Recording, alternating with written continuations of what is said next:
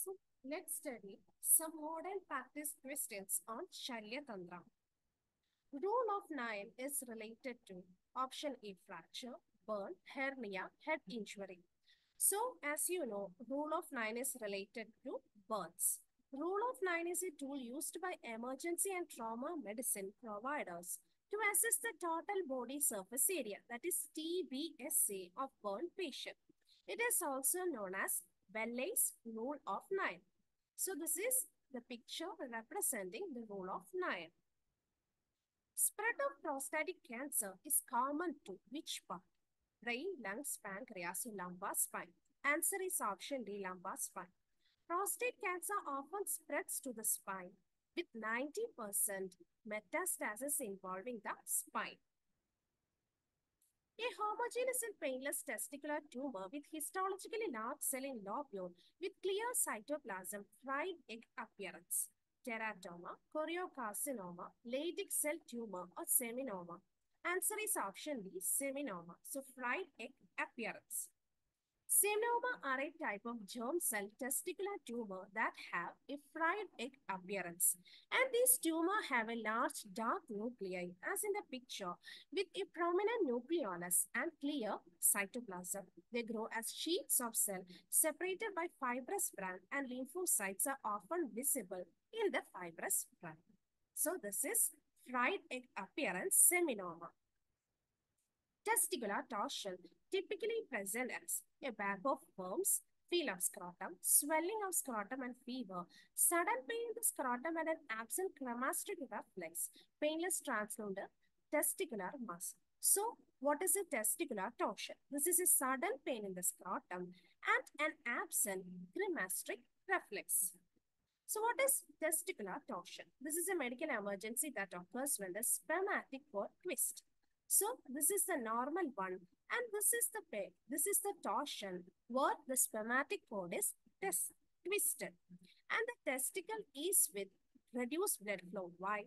This twist cut off blood supply to the testicle. It can happen to anyone, but this is most common in tweens between age of 12 and 18. Varicocele mostly appear on that side, right, left, anteriorly both. So this mostly appear on the left side. Varicocele is a common condition where the veins in the scrotum become abnormally dilated. So this is the normal view, whereas here we can see most of the veins are dilated. In men, a varicocele is an abnormal enlargement of the pampiniform venous plexus in the scrotum. Priapism. Inability to avoid bladder or painful erection lasting more than 4 hours. Abnormal curvature of penis is due to a dilated testicular duct. So, the priapism is a painful erection lasting more than 4 hours. So, what is the condition? Here, the penis remains erect for hours without any stimulation, or after the stimulation has ended also, the penis is in erect position. Is usually painful and can last more than 4 hours. Area of the prostate typically affected by malignancy, posterior and peripheral region. The peripheral zone extend posterolaterally around the gland from the apex to the base and they represent the most common site in prostate for developing the prostate carcinoma.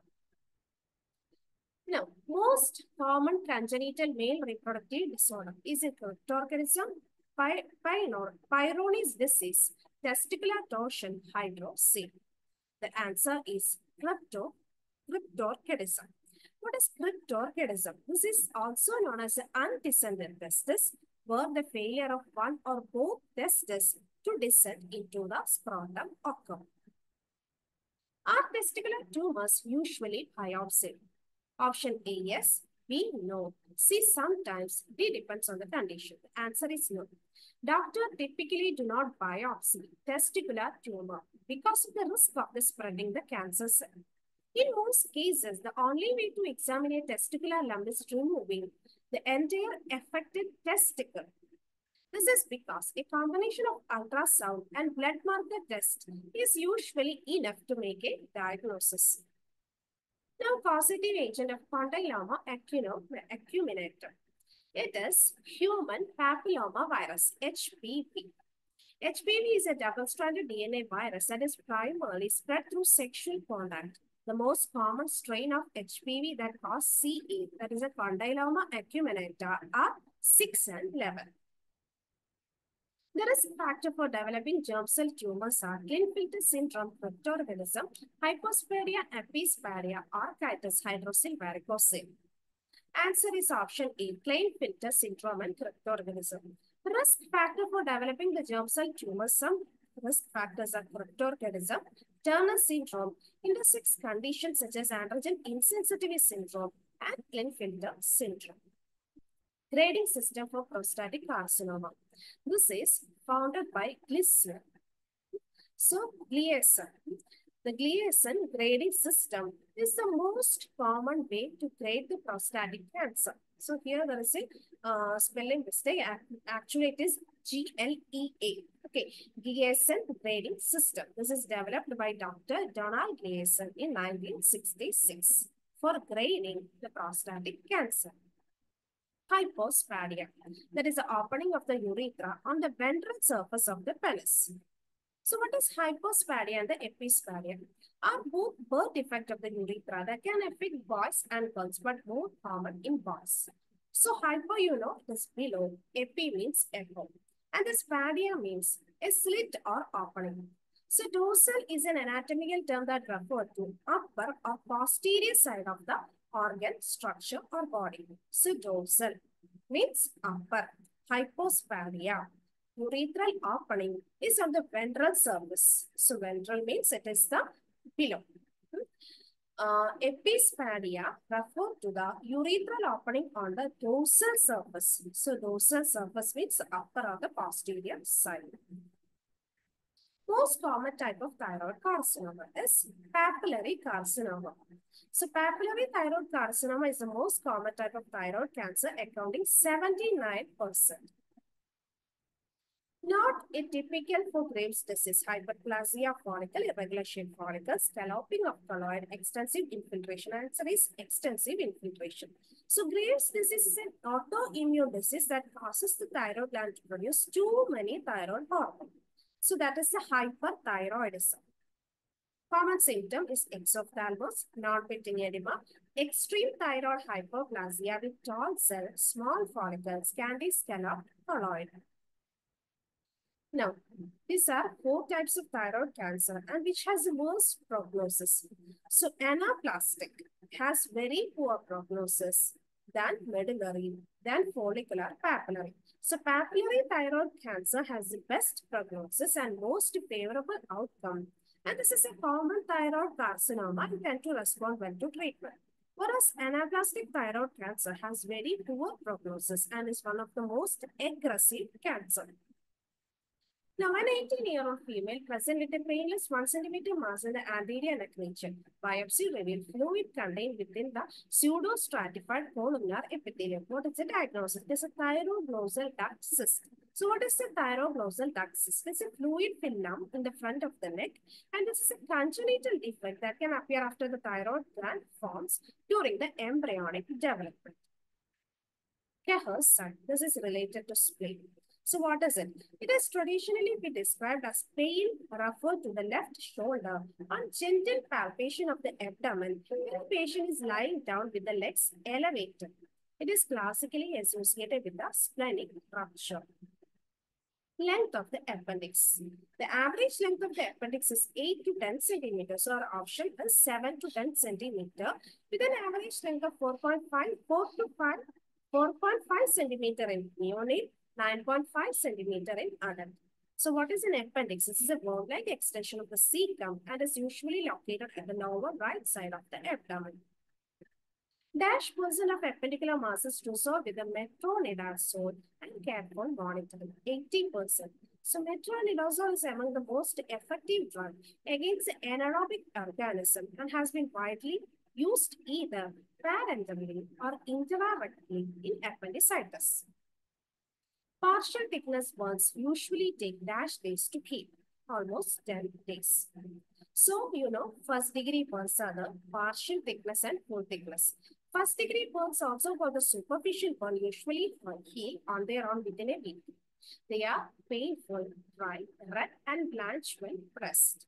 First degree burn do not form a blister and generally heal in 3 to 6 days without any scarring. But partial thickness burns, also for the second degree burn, typically heal within 7 to 21 days. Full thickness burns can take 4 weeks to heal unless they are very small. They can heal only at the edges by scarring without the skin graft. So full thickness burn typically takes how many weeks to heal by scar formation? It is 4 weeks. Regarding the plasma loss in burn, the correct statement is plasma loss ceases approximately 48 hours after a burn. So plasma loss in burn occur when the post-traumatic changes release systemic effect causing the microvascular integrity to be lost. And this results in a plasma-like fluid leaking into the interstitial space, producing edema. As a thumb rule, administering intravenous fluid replacement is done after dash and a body surface is burned. So 15. That is 15% of the surface is burned. Here this is percent. After 15% of the body surface is burned.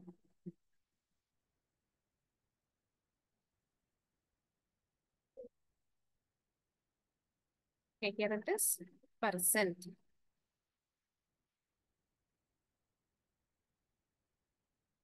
No.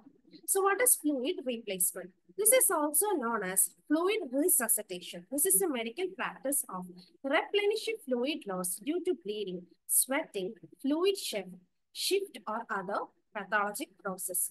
And fluid resuscitation is a treatment used to prevent burn shock and maintain circulatory volume. Dash ml of fluid would be given to a 70 kg patient with a 40% burn in the first 24 hours. How we can find this? This is done by the Ringer lactated solution. So how we calculate? Initial 24-hour Ringer's lactated solution 4 ml per kg per person born for adult and 3 ml per kg person born for children. So here this is a 70 kg patient. So that is not a child but an adult. So 4 ml is 1%. 160 ml. So here we have how many? 160. That is 4 into 40%. So here this is 4 into 40. 4 into 40 means it is 160. So 160 into 70 equal to 11200. So for the 4 ml, it is 1%. If it is 40%, we have to calculate 4 into 40, that is 160 ml. That is for per kg. If it is 70 kg, we have to consider 160 into 70. So that is 11200.